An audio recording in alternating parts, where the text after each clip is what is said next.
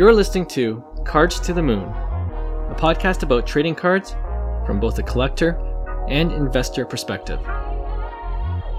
We hope you'll stick around for the ride as we take a deep dive into the state of the hobby, share some hot takes, hopefully some useful advice, and fun stories along the way.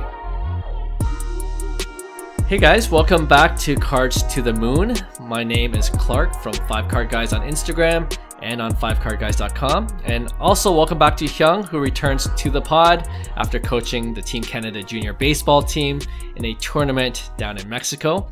We'll ask him about how that went and, if he did any scouting while he was there for us so that, we know which prospects from around the world might be a good pickup in the hobby. But before we get into it, a quick note that John won't be joining us today as he's recovering from the flu, so hope he feels better soon. And he should be back with us next week. Okay, Hyung, tell us what it was like for the past couple weeks competing against some top-tier baseball talent and any highlights from the tournament. Oh, for sure. I mean, anytime you get to coach at the national level, I think it's definitely an amazing opportunity just representing your country. So I appreciate it always. I've been coaching the junior national team now for, I guess it's a little over 10 years. And wow, anytime you go, you get to see the world's best, kind of like 18 and under talent. So it's an exciting age. But yeah, we were down in Mexico for the past couple weeks competing. And then before that, we went to the Dominican Republic and we had our camp there. So great. Like I said, it's always an amazing experience. You never know what to expect. Unfortunately, we didn't accomplish our goals there. We ran into a little, I guess, bad luck. But I enjoyed it. The weather was awesome. Coming back here, it kind of sucks. I got the tail end, I guess, of the good weather in Toronto. As I come back, it got cold now. So the weather is definitely, the bonus when you're down there, especially being a Canadian. Mm-hmm.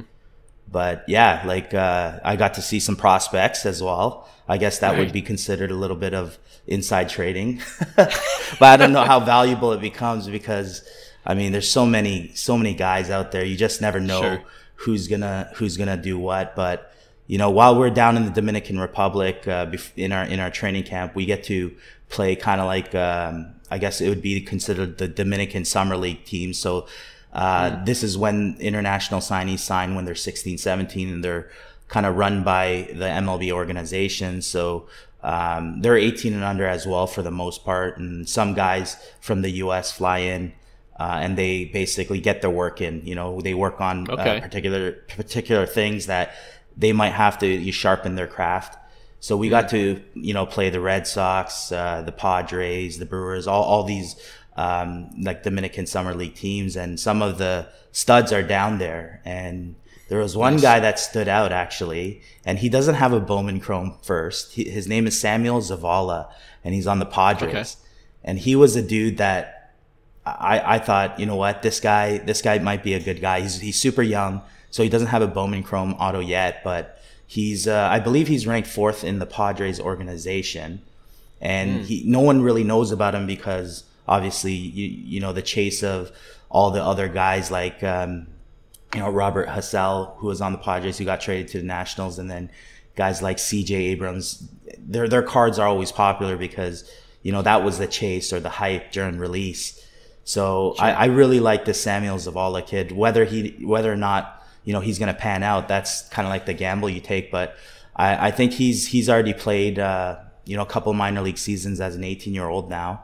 So I really like when I seen him in person. I was just like, geez, this guy's a beast. This guy has a chance to really play. So I'm high on him. Couple of the Team USA guys, obviously you get a lot of the young stars. So next year you'll probably see 7 first rounders out of there. So they'll probably be in the 2023 Bowman draft case. And I just remember last time we went. We were in Panama trying to qualify for the World Championship, same thing. And that was when we talked about, Corbin Carroll, Robert Hassell, Bobby Witt Jr., Anthony Volpe, Jeez. all on one team. So it's like, how are you gonna even compete with that, right? So it's crazy. yeah. Nice. Sounds like you had a good time, and I hope this guy that you're talking about, Samuel, what's his last name? Zavala. Zavala. Yeah. I hope he blows up, because then I'm gonna play this episode 95 of Cards to the Moon, where Hyung predicted. It's a sleeper move. I'm telling you, nobody heard of him because he doesn't have any cards out, right? So yeah, I'm hoping it sneaks under the radar. Nice. And they're all so young right now too, right? Super they're young. Teenagers. Yeah. Nice. And I'm gonna presume that the U.S. team won the gold in the tournament. They did. Usually, that's the case, and the way the format is the top four in North America, South America qualify for the World Championship. So you had like Puerto Rico, Venezuela, Panama, Nicaragua, Mexico, U.S., us. Yeah. So the field is very deep. So anything can happen in baseball. So I know like Team Venezuela had 11 pro guys signed already. Wow. So so every game is just gonna be, you're fighting like it's your last. So we played well though overall, but I guess not well enough when we had to, and that kind of cost us. But the U.S. won gold, and they're basically the team to usually beat for sure at that age group. Yeah. I mean, it's good for the sport too, right? Where the level of competition is that high from all over the world. So that's what you like to see. Absolutely, and like I said, I played the game for a very long time, and I get to coach third when I'm there with the team, and it's such a different game when you're coaching, and the game is so fast when you're not actually playing it. And I think that's the biggest thing that I realized stepping outside and like actually seeing it from a coaching perspective is the speed of the game, how fast everything happens, how fast people run, how fast people throw. When you're at the professional level, that's why the speed of game is so quick, because the athleticism of everybody is top notch, right? So having that perspective, and when you're playing, you don't realize these things because you just kind of play. But then when you're hands off, you're kind of like monitoring. Right. So it's definitely interesting. And like I said, anytime you could, put your country's name on your chest, the first time I put on a jersey was in 1999 as a junior national team member myself. So it's been the fourth decade, for me to put on a jersey. So the first time in the year 2020s, I guess. So yeah, looking forward to, spending more time, and I guess, finding a little more about prospecting while I'm there. Nice. Well, good to have you back, Hyung. So yeah, with that, let's move on now to hobby headlines. So Hyung, because you were in Mexico the past couple of weeks, you unfortunately missed the Sports Card Expo in Toronto this month, but I thought we could still do a segment on it, speaking more generally about live card shows these days. And we could talk about what seems to be the general sentiment in the hobby, and maybe a few ideas on how we can improve the card show experience, especially during this bear market. So before I begin, just a quick shout out to our hobby friend, Jared, who went to the show this past weekend, and he gave me a few of his thoughts as well on the show as an attendee, just like myself and Johnny as well. He went, and Will, our guest host that filled in for you for the past couple of weeks, he also went for a couple of days. So yeah, first I want to say it was obvious and probably not surprising that the show wasn't as busy as it was than in previous years, over the past 2 years, particularly when the hobby was booming. We talked about it before on this pod, but it seems that, many investor types have left the hobby, not all of them, but mainly the quick flippers. And even though it was not as busy, I would also say that it was still not empty. Do you know what I mean? Right. Like it felt good that the hobby was still humming. Yeah. And it's not dead at all. All the major pessimists might say the hobby's done. I would argue, just look at the number of attendance at the show that I went to, the day that I went to, right. For sure. Like I had to at times, dodge a number of people on these tight aisles, right? So yeah, it's all relative, I suppose, but for sure it was a good show, nevertheless. Second, as I expected, a lot of dealers are still pricing their cards way above comps, right? I mean, we talked about this before, and like I hear about this in the shows down south as well. You know, no one wants to sell at such a big loss, right? But it's probably why some of them still have a lot of inventory still hanging around too, right? Yeah. So, but the double negative thing about that is many dealers aren't looking to add to their inventory because they already have a stack, So personally, I found it tough to try to sell or even trade some of my cards. I know Will and John said the same thing, and just an observation. And I know some people had success, but they did have to probably give more value for their trades. But if the dealers were willing to look at your cards, they're probably offering as low as 60% comps, and up to probably 80%, which is a little more fair. So right there, I think it made things a lot difficult to trade or find the right trading partner. One dealer, I'm not joking about this, was fully transparent and said, listen, I don't trade fair. So, you had to be desperate to trade with a dealer like that. And you know what? There are some probably just wanting to unload. So, good for that dealer, to be straight up and honest.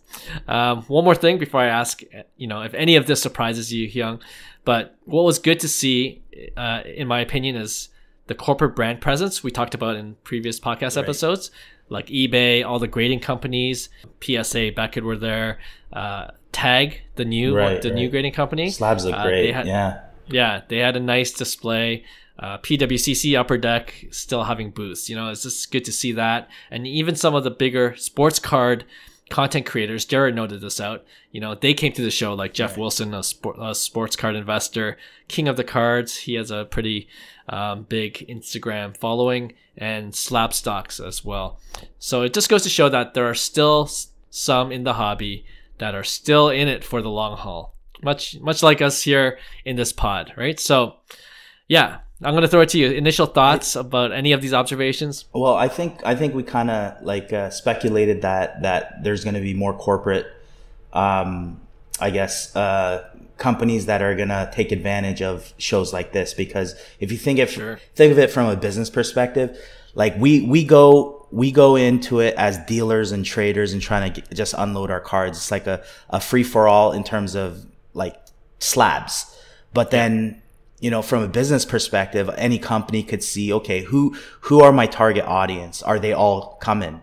So to me, I expected, more presence on the corporate side of things. And we both agreed that, it wasn't a bad thing. I know we always look at it, oh, here's another company coming out, and they're here to ruin the hobby. That's the first thing that people thinks of, right? But this is a good sign that, there are more companies that are actually investing in, startups that could potentially change and better the markets, right? So having a strong presence of that just shows me that, long term, I believe the market is still bullish. And I'm not surprised that, dealers, selling are trying to buy at like 60% comps, or it's ridiculous. I think it's going to work in waves of cycles, because, if you think about it, the first cycle was, people were buying at those prices, right? And the people that are trying to sell, they obviously don't want to go at a loss. So they're on the cycle of, I bought way too high, and prices have, obviously corrected itself, and they're trying to get as much back for their loss. And I think the next cycle is going to be the same thing, where, I believe there's going to be a great buying opportunity of sports cards from now until the next year or so, 2024 even. And then you're going to see the resurgence of, prices being reasonable and not, because people are in profits, right? So as those cycles occurs, I think that's kind of inevitable, and we're just unfortunately on the downside of things. And we've discussed this in detail in our previous podcasts. This is what we're kind of going into. So I think a lot of people don't want to sell because they're just in it for too much. But that's the problem is when you have liquid cards that have a high population count, prices can't sustain themselves, and people end up literally crashing the market because they're just trying to sell and cash out whatever they can, right? So I like I said, there's some people are still, I think, selectively buying right now. So I think those are the great. I'm pretty sure there were a couple people that did make those deals that they thought, you know what, this is a card maybe I can't get. But yeah, like I guess it's a little bad news that I wasn't able to make it because of the trip. So I was looking forward to it, but based on kind of like the feedback, it's not saying that I didn't miss too much, but I guess there wasn't as much action, as people anticipated or wanted. But I think that's kind of normal, and I think as we see that there's going to be some shows, and depending on timing of the market, where it's gonna pick up again, and people are in profits and they're trying to just sell and be happy with their profits. Yeah. No, that makes total sense to me. The idea of cycles and where we are in the cycle, right. And what you just said too, like in terms of some dealers buying bigger cards, like cards that they might not see right. In a while. I think Jared also mentioned that, like, unless you have a nice big card, dealers aren't looking really. Like, right. Gone are the days of buying junk slabs or trying to unload your Keston Huras or absolutely. You can't sell multiples of those and try to get a bigger card. Like, right. It's just no dealers looking at those. But I guess with that said, Hyung, I think out of the three of us on this podcast, you would have had the best luck because you have some monster cards that you could have easily showcased around right. and certain dealers. And that's the thing is like what I realized too, like that was part of the like my strategy. It was time to, like, in 2022, one of my goals was to liquidate the stuff that I don't want or I don't even love collecting. Or I don't, I just have it because I pulled it and I got it graded and, I'm in profits. So it's the whole goal, by the end of 2022 was to really thin out my inventory and be super selective in terms of what I'm buying. And I think for now is the time that I'm really being picky with my purchases and going more long-term strategy and kind of like more, not as risky. So these cards, like, even though I guess I would have liked to deal some of them, I think unless, it was an offer that I couldn't refuse, the cycle would be, I'm just trying to add to my portfolio and try to grow it. I'm not necessarily looking to flip my portfolio, even though I could cash out. I'm just going to have to reinvest that money in, right? So I'm a big believer in, again, what we talk about, collecting what you love. And obviously part of that has value associated with it too. But for me, it's the rarity, because I've had the pains where I've sold way too early on cards that I shouldn't have because I can't get those cards Sure. back, nor will I ever see it again. And, I guess for me, it's more of the long-term game and kind of like, being selective. And like, these shows are perfect because I'm doing the same thing. I'm not going to buy any junk slabs. If I'm going to buy a junk slab, 60% comps do make sense, right? Because I'm just going to try flipping it anyways, or Sure. I might have a buyer that, likes that certain player. But other than that, I'm going in more of the kind of like strategic purchases where I think it's a solid investment in the long run. So and that includes more of the scarcity. Yeah. No, I think that's a pretty solid strategy for sure, especially during this time.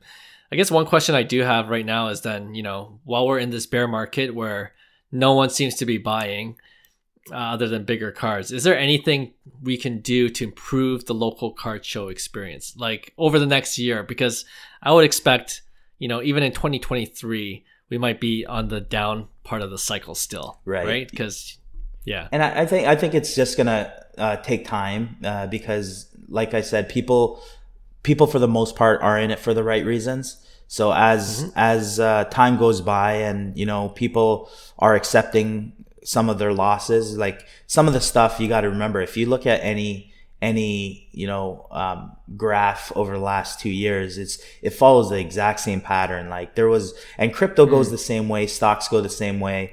Like you got to understand, real estate goes the same way.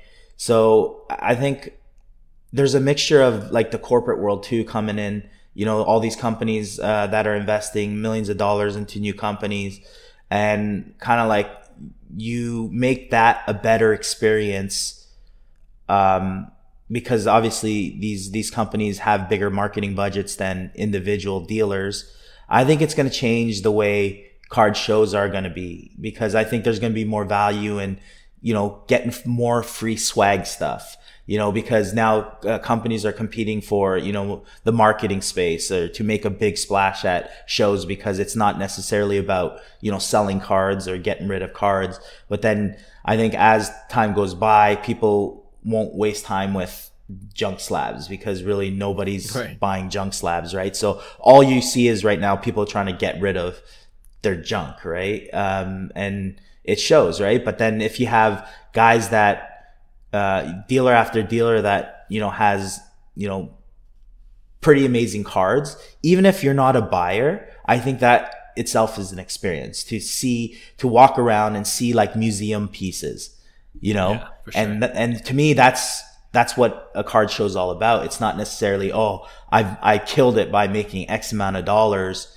It's like, okay, there's this new company that I've seen that gets me excited. There's this new company I've seen, or a new app I've seen. I think I could use it, or, there's this card I've seen. Oh my God, I'll save up for a year to buy this card. I seen it in person. That's what I want. I talked to that guy, and maybe in a year I'm able to afford it. I'm going to put in an offer, right? So it's the whole experience that I guess I would like to, get back to the true roots of, how when we were kids, if we went to a card show, we're like, I can't wait till just walk around, and see what's out there, and just be a kid again, right? So yeah, no, excellent points for sure. I had similar ideas, like, I think especially for 2023, if the economy is going to be in a recession or stay in a recession, we got to kind of almost change expectations going into these card shows. It's not just about flipping quickly, because it's not easy to do anymore. But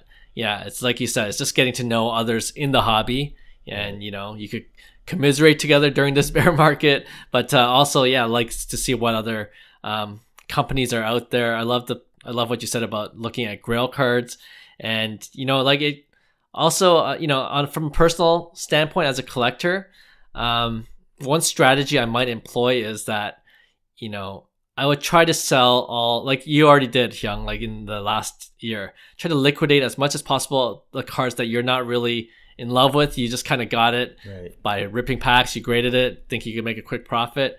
And maybe now you can't make as much of a profit, but you might as well have cash on hand for those cards. For sure. Maybe you have to sell at 50, 60% comps, even on eBay or online. For sure. And then accumulate that cash. And then when you go to these card shows, you might see that one card that you love, that you like a lot more. And you're buying you're buying it for cheap anyways, right? Or at a lower price. So, cash out and put it into a bigger card, and it won't hurt as much.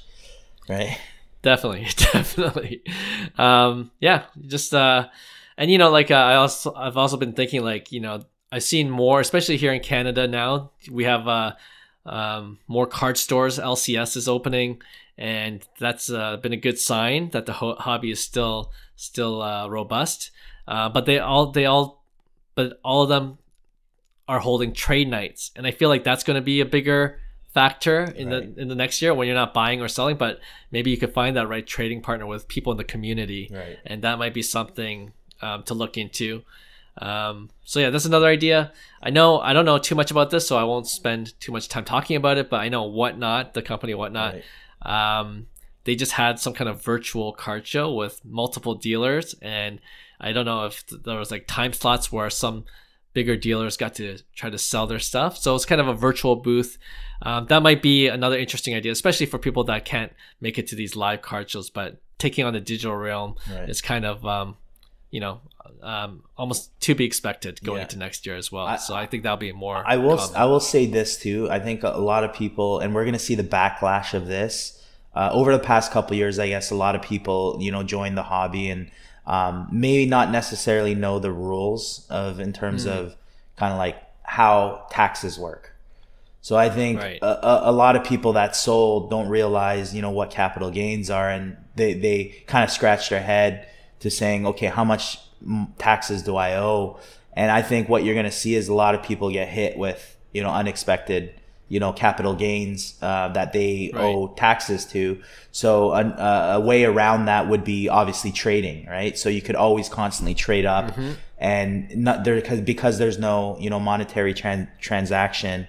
Right, it could start becoming more popular to barter instead of kind of like actually having a transaction of a sale in the product, right? So that might also change the spectrum of card shows moving forward as well.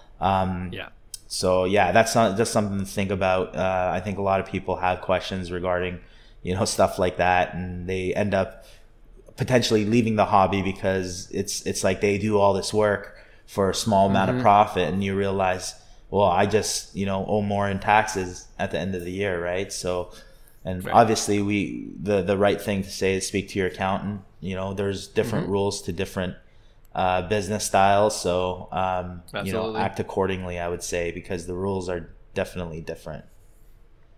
For sure. That just gave me an idea. Trade nights, they always usually happen after the main show. I feel like there should be an area in the card show where it happens during the card show. Like you can go, just an idea for the Sports Card Expo organizers. So it's just a trade room or something. Exactly. It's like the smokers room. In the airport where people just go and smoke in the airport. It's like this would be the new venue or the room to just trade. I like it. That's a great analogy. So I hope people are listening, people that are organizing future card shows. I think that's a way to go. All right. Hopefully, if we always like to throw it back to our listeners. If you guys have any good ideas or cool ideas that you want to share with us about how to improve live card shows, especially over the next year, let us know. You could always reach us at Instagram at Cards to the Moon, and we'll bring it up in our next podcast episode.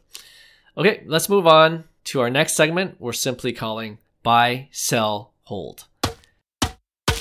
So we haven't done this in a while, but I'm going to list some players who are either super hot right now or really cold and trending downward.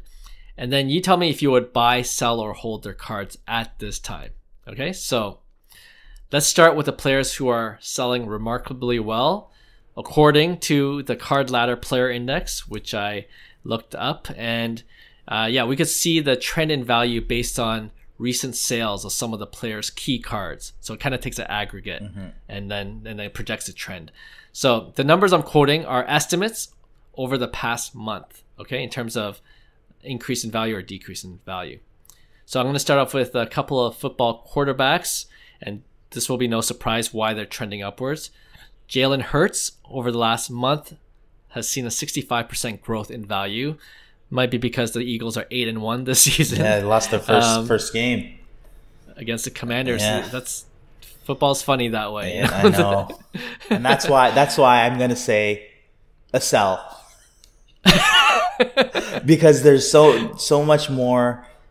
I guess risk that can happen. Like, I was a sell on Hurts before too, but as obviously the Eagles were undefeated, his prices kept on creeping up because there was a point in time where Jalen Hurts was cheap.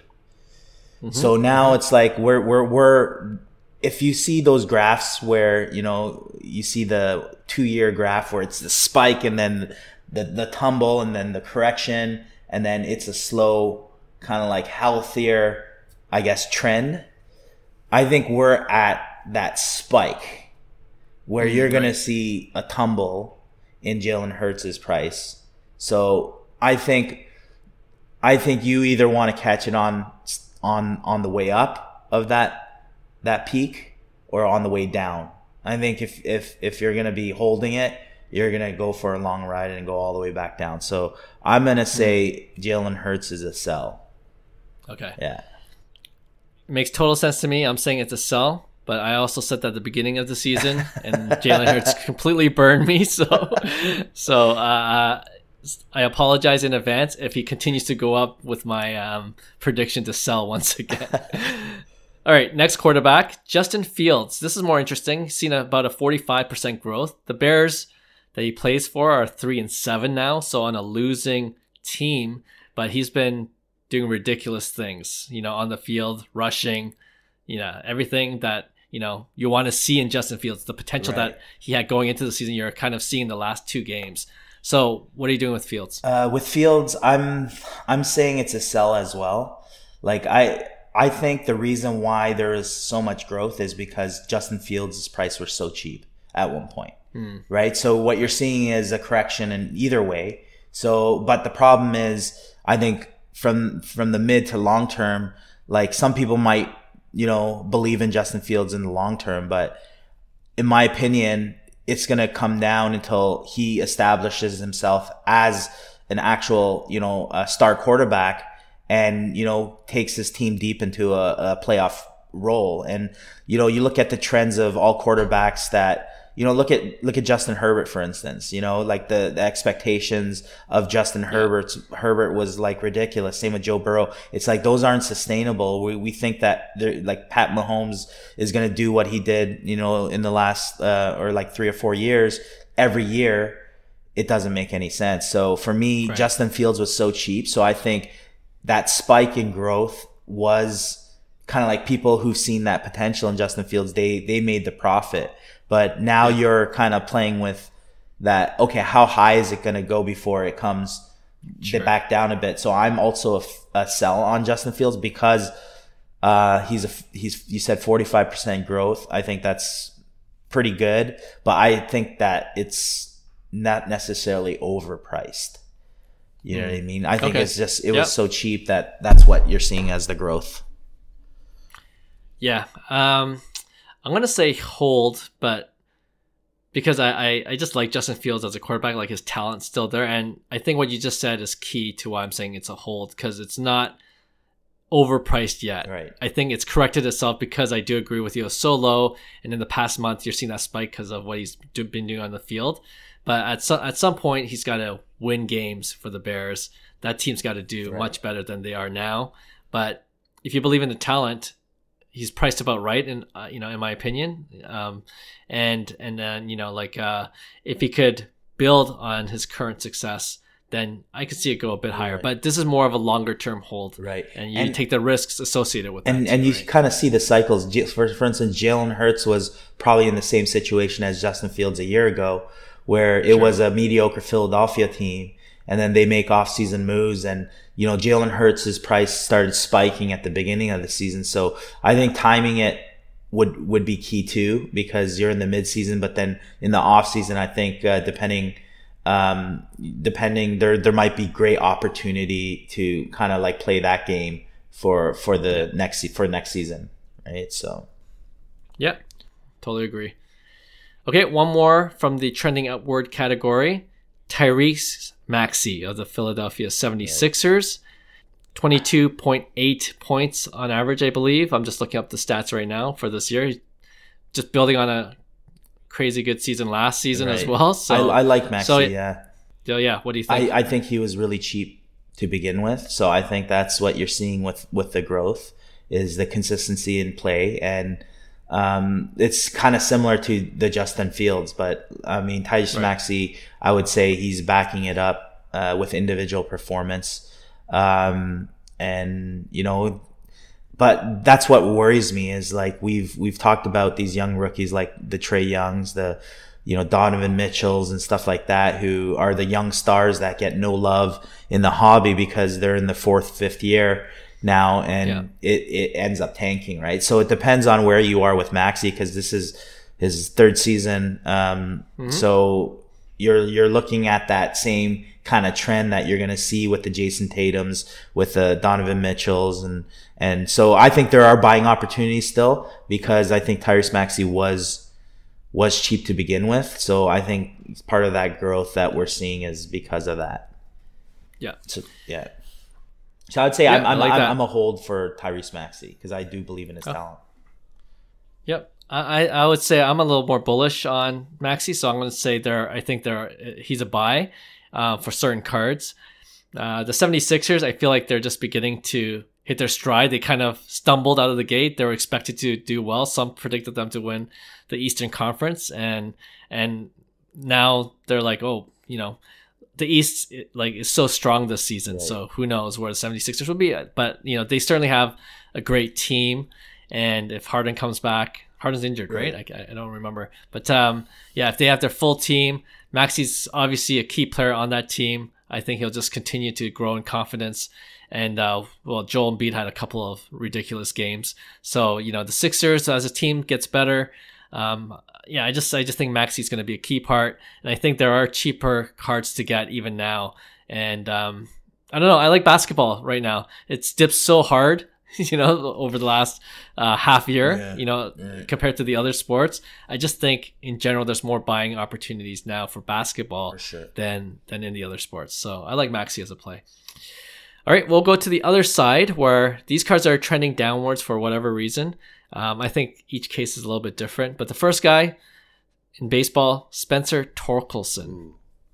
He's dropped about 69% in value over the past month. Man, Spencer Torkelson is a little tough for me. He was so hyped up to begin with, and part of that was him being a pretty high draft pick with the expectation of the world on him, right? I mean, he was a guy that played for Arizona State University and just absolutely mashed, and I think that's one of the things that was expected out of him. To be a hitter, to be a plus bat. And for me, the hype initially had his prices so high that, it's inevitable for it to crash with, he hit 203 last year in his first full season. And, in general, he hasn't really had much success. And that kind of concerns me going into kind of like his 22, 23. He's 23 now, I believe, 23, 24. So, and then I look back at guys like Pete Alonso, who are his comps and how are his comps cards doing? So guys like Pete Alonso that hit 52 his first rookie season, and Torkelson hitting 203 with 8. Right. And for me, it's like Alonso gets no love. Jordan Alvarez gets no love. Guys that have done it. And it's like, what does Spencer Torkelson have to do for his prices to kind of like sustain itself? And I think he could hit next year 270 with 35 home runs and 100 RBIs. And where his prices were at before, I still don't think they have, a chance. And part of that is that he's a young rookie. He's part of the hype in the releases of this year, but those are things that I think eventually will correct itself. So I'm a sell on Spencer Torkelson. I think I just feel like there's so much better options out there for what people are paying for Spencer. Yeah. So I hope I like him as a player. I think he's gonna potentially be a good baseball player, but like I said, in terms of card value, like I'd rather buy Pete Alonso at this point. Interesting. Yeah, I hear what you're saying. I was just checking the prices for Spencer Torkelson's Bowman Chrome, his first auto, PSA 10. It once sold for $2,200. In when he was coming up, and the last one sold for, can you guess? I'm gonna say Spencer Torkelson. I'm gonna say 700. $330. Wow. So that's so it's tumbled. It's tumbled. That's tempting. I'm holding if I have it, because you just gotta wait till next season, hope that the Tigers are a bit better, and then he finds his groove a little bit more and then starts smashing like he's capable of. But in the off season, if it drops even more, which I anticipate it might, like just take us to 200 PSA 10 Bowman Chrome, I might buy at that point, and because I like what you're saying, compared to other players, what does he have to do? But he's still going into his second year, so the shine is just a little bit there. Whereas Alonso, you're either in or you're out, and he's kind of boring. And Torkelson is gonna have to perform like this year. It's kind of gonna be like, okay, he's gonna go 25 now, and he hasn't established that career. But I mean, if there's a lot to like he's definitely a guy that has upside to him in terms of his stick and what he can do with it. So it's just a matter of when you're gonna, sell and buy and sell, I guess. All right. Okay. Next one. This is curious to me. Wayne Gretzky saw a 38% drop over the last month. I don't know if he's just, people aren't thinking about Gretzky now. It makes sense to me. I think what's happening is you're going to see the majority of the volatility spike on Gretzky's like the PSA 8 and up.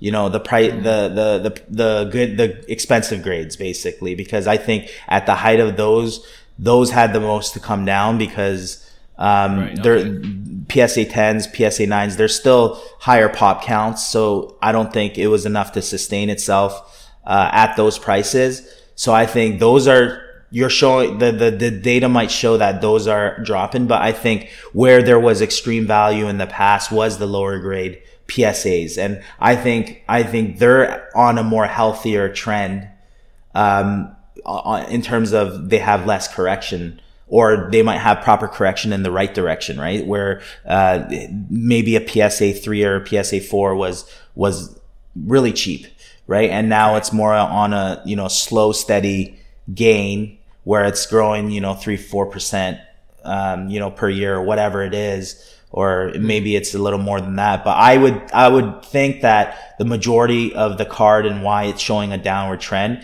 is because the PSA 9s, for instance, they sold for tons of money. I think 111K for a PSA 9 at one point. I could be totally wrong on that value, but there's a lot. If it dips to like 60,000 or 50,000, that's a huge drop, as opposed to a PSA 6 that really hasn't gone up during that spike. It's kind of like maintained its kind of healthy trend, right? So, I think personally, think Wayne Gretzky is always a buy.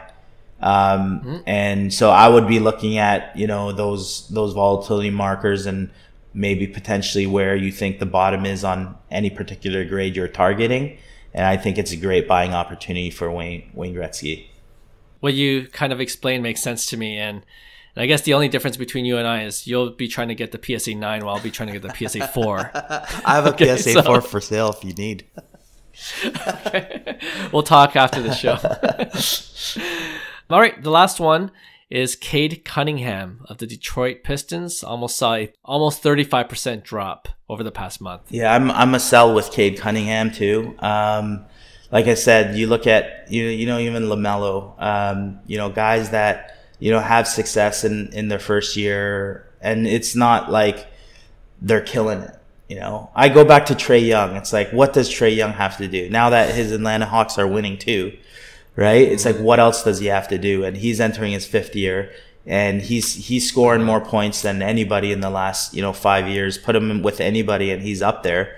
So I see it the same way. It's like all these young stars. You know what? There's a lot to be excited for, but there's also a lot of good stars that are currently playing that I think have way more value and that Hall of Fame trajectory. So I think Cade Cunningham, I think he's injured again, or he's injured right now. So I think that's taking effect on his card values. Right. And I don't think the Pistons are doing too hot either, right? So just I think double whammy for Cade. And I know you're thinking, hey, maybe there's a good buying opportunity. I'm just staying off younger stars in general for now, unless it's a Tyrese Maxey situation where it's like a young star that didn't get no love and there's great buying opportunity. But all Cade Cunningham, Jalen Green, Scotty Barnes, all these guys were the hype, so it's like you got to always remember that. Zion Williamson, Ja Morant in 2019, right? And the list goes on, right? So it depends on where prices were before, and I think Cade was overpriced just because of the hype. So I'm a sell. Yeah. Oh man, so tempting. You read my mind. I like I said before, I'm just kind of generally bullish on basketball cards because of how much they dipped, and I feel like when the market rebounds, the basketball card market will rebound pretty well, in my opinion. So, but to your point, it's not super cheap for Cunningham cards still. Right. So you're right. Like where Maxey is, I feel like much more of a deal. Yeah, Cunningham, I would just probably wait and hold at this point. And he's injured. He's only, I guess, projected to miss 4 games. So we'll see after that. And the Pistons probably won't be a contender this season as well. But, as the season progresses, if there's, if people start to forget about the Pistons and, Cunningham, I think he's a special talent. So that's why I'm still interested. So there's a price where I would pull the trigger, but right now I think he's still a hold. Okay, that's another segment of buy, sell, hold based on current trends, and we might revisit this segment maybe in a month to see who the new players are that are spiking upwards and spiking downwards. So we'll see. Let's move on to our regular weekly segment we call Pick One. And if you're a new listener to our podcast, this is when the two of us in this show will put up 2 players or 2 cards, and then we debate which one we would rather invest in. So Hyung, as usual, do you want to start things off? Sure. I'm gonna go baseball again because I'm just trying to put like real life situations together, because I feel like sometimes like how do people really buy cards? Sometimes it's on a budget. Usually it's within a budget. I want to invest in A player or B player. And I want this card for them at this price, right? So I tried sticking at the $1,000 budget. So I have 2 cards that I put up against in the $1,000 budget. One, I went over budget. One, I went under budget. And I think it's realistically a good kind of like comparison of what you would invest in, because I'm genuinely curious as well. I would be legitimately debating these 2. Just based on the prices. So the first card is Vladimir Guerrero Jr.'s Bowman Chrome in 2016.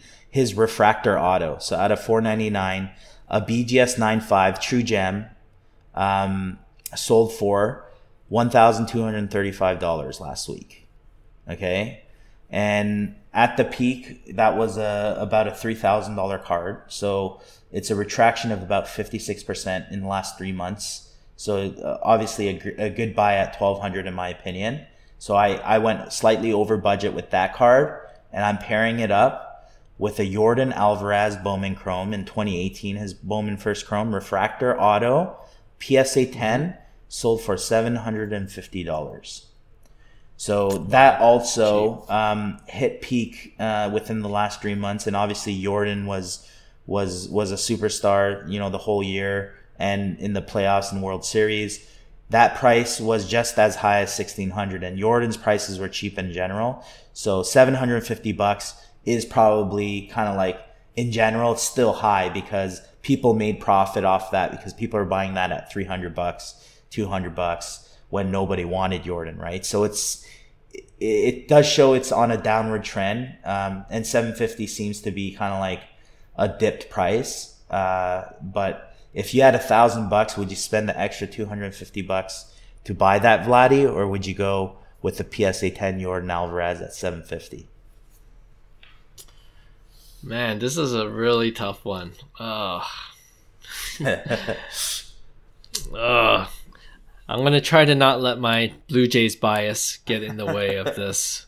Pick one. Man. So cheap, the Alvarez. And it's pop 66 on the Alvarez versus, I believe it's pop 217 for the BGS 9.5. For Vladimir For Guerrero. Vlad's refractor auto. Okay, my brain is telling me to go with Yordan Alvarez.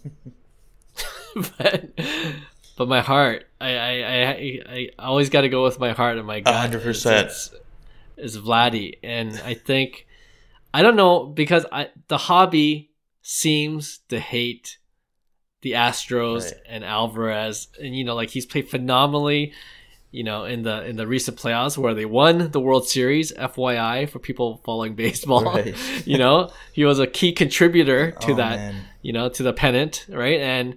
And yet it's still just fluctuating. Like, I'm looking at the card ladder chart for that card, and it's like up, down, up, down, up, down. where you would expect, a player of his caliber and the way he's contributing in the postseason would see an upward trend. So I don't know if that would change anytime soon. I don't know if the hobby's ready for someone like Jordan Alvarez, Yeah. But whereas I feel like Vladdy might be a more likable guy if the Jays can have another great season, make a postseason push that went further than where we went with against the Mariners. And I just think they're a fun team, and maybe that's probably my bias, but I think Vladdy can get up there. I'm more confident that he can get back up there in terms of closer to his peak value than Jordan Alvarez, who's accomplished everything in terms of winning the World Series. And like if Vladdy won the World Series, I would imagine there will be a spike and not this volatility or fluctuation that we're seeing with Jordan cards for whatever reason. So I'm going with Vladimir with the upside. Nice. We should do a post on this, because I'm genuinely like I want to see the consensus. Let's hold a poll. Yeah, let's do a poll, and because I'm going Jordan. You're still with I'm Jordan. Still with Jordan. I just think he is probably one of the greatest modern day hitters around, and it's like he always proves me wrong. I always sell him short, and I'm like, nobody wants Jordan, and then I'm like, crap, I shouldn't have got rid of that Orange Wave PSA 10. And then it's like the autos are so cheap. His Topps Chrome Sapphire, and it's like nobody wants him. And then I'm like, I watch him play. I'm like, this guy is a dude. Like, this guy is the real deal. Like, there's very few players that I'm putting him in the same category. And obviously Vladdy still falls into that category. And, you can't go wrong with that, like 2016 Bowman Chrome of Vladdy's. Like, it's one of the cards that kind of like everybody was after on release. It was such a hyped card that it will, I think, eventually become iconic. Whereas Jordan's card won't be. But I think in the short run, I think Jordan puts up another season of 300 plus with like 35, 40 home run potential. And he was probably runner up, or I don't know where he was in the MVP race, but he had to be up there. And I just think 750 is really cheap. And comparing it to Vladdy's, BGS 9.5, I think there's value in that, but that means that 9.5 BGS is selling for half of his PSA 10. So it would put Vladdy's PSA 10 refractor at about 2,500 to 3,000 right now. So I just look at that and say, you know what, I could see Jordan's prices doing that, one of these days. Whenever he gets the love he deserves. I know that it's more expensive than a $750 card, because he's slowly winning a lot of awards, right? If you look at Jordan's lines and, the brass, like, Soto did it before. He won, a batting title, and then he won a World Series. Jordan's not too far off. He had a 6.8 WAR this season, and he's still young, and he puts together, a few more of those years. I think he'll be up in the 50 WAR by the time he's like, 30, in his low 30s. And to me, it's like, that's now getting you into serious Hall of Fame consideration, right? So, I like Jordan's prices at 750. I'm still a buyer of Vlad. I just think I'm hesitant of spending that extra $500 when I could pick up something like a Jordan. Yeah. So I'm going to go with the Jordan, but I'm interested to see, because I think you're going to get... We'll do a poll. Yeah. That'd be awesome. Yeah, nice. I hope you're right, because I feel like he might be... Well, let me get into my pick one, and then I'll make the comparison. Okay. Trae Young, Silver Prism, PSA 10. Yeah. I'm going to bring him back one more time. I hope Jordan is not my Trae Young, where you're just waiting and waiting for the hobby to give the player the proper respect. Right. But anyway, I'm going to put Trae Young, Silver Prism, PSA 10 rookie card, which is about, 350, 360 now. And I'm still holding. I'm still believing that this season people will begin to give him a little bit more respect, as the Atlanta Hawks are winning games. And I'm going to pit that against another player who's been playing really well, Donovan Mitchell. And we talked about him in a past podcast episode too. And we're like, I feel like the last time I saw him off him because there's no respect. But is his price too cheap now? I think it's going for a similar amount, $360, $370. Wow. So comparable prices for his Silver Prism PSA 10. Yeah. And want to put those two guys up there. Okay, this is crazy because I'm a Trae Young believer. But for me, the way Donovan Mitchell's playing this year, and also it's insane. And this is what we are saying with best case Donovan Mitchell. And you have the perfect marriage here in terms of pop count on the silver. Right. You know what I mean? And that's huge. Low, so the pop count on the Silver Prism of the Donovan Mitchell of the PSA 10 is 575. Pop count on the silver of Trae is 2,150. So you're talking about 4 times more the production of Trae Young's card over Donovan Mitchell. And you're talking about, for the same price. And if you look at the 3-month trend, obviously you see the Eiffel Tower on both. Trae Young's obviously a bit earlier because, he had that huge spike in probably a couple years ago, and then you see the downtrend and very similar looking graphs, to be honest.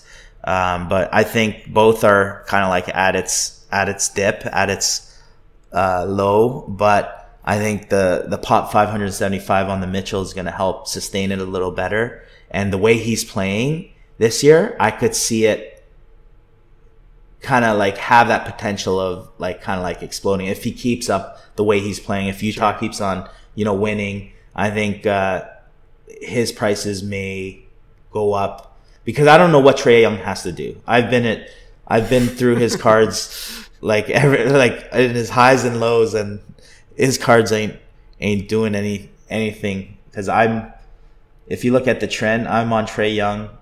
See where the middle finger is? I'm on the bottom of that trend, and you can see that's a long downtrend of just miserable, right? So it's like Trae Young's having his typical year. The only difference is Atlanta's, a little more, older and better. So it's interesting to see, but I don't think Trae Young's prices are gonna go as crazy as we're expecting. But I could see Donovan Mitchell's prices go there. Yeah, I won't make this too long. I'm going to agree with you. It's going to be a Donovan Mitchell sweep, as much as that hurts me to say, because, man, I think at the beginning of the season, I said, I'm going to give Trae Young one more year, for his cards to do something. Because, DeJounte Murray's on the team. Right. I think Atlanta Hawks are a much better team. And they're, early in the season, they're showing that they are a better team. But to all your points that you mentioned about Donovan Mitchell, and I'm going to add like the Cleveland Cavaliers just look like a really good team. They play well together. You got Mobley, you got Jarrett, and you got like Darius Garland. Like they might make a real run at the Eastern Conference Championships. Right. And who knew Mitchell just had to get out of Utah to actually start to play unselfishly and to step up as well, just get away from Rudy Gobert, who's the Timberwolves are another story. So we'll talk about that later. But Mitchell, if just for the pop count alone, as you mentioned, like I could see that go up when people realize like, wow, actually this is under 600 pop count for a Silver Prism PSA 10. I don't know if a lot of people are aware of that fact even. Right. So I think that's going to be a key factor in, if he continues to play well, we could see that spike in the Silver Prism PSA 10. So, yeah, I might have to sell my Trae Young at a loss and then just pick up a Donovan Mitchell while they're the same price. That might be the smart play. Yeah, you might be able to get some of that money back quicker, at least, right? It'd be a parallel move, kind of, and then it's like, which one will, spike up first? Yep. Knowing my luck, Trae Young's going to shoot up once I sell my last Trae Young card. But hey, what can you do? All right. That's another episode for Cards to the Moon. Thanks again to all our listeners and subscribers for joining us. And if you haven't done so already and you enjoyed this episode, we really appreciate you if you gave us 5 stars on wherever you listen to your podcast. All right, till next week, we'll see you soon. Bye. Hey, thanks for listening to Cards to the Moon. We'd really appreciate you subscribing to our podcast wherever you listen to your podcasts. And you can also connect with each of us on Instagram at 5cardguys, or you can follow Hyung at Integrity Sports Cards, or John at TradeU at Recess. You can also check us out at 5cardguys.com.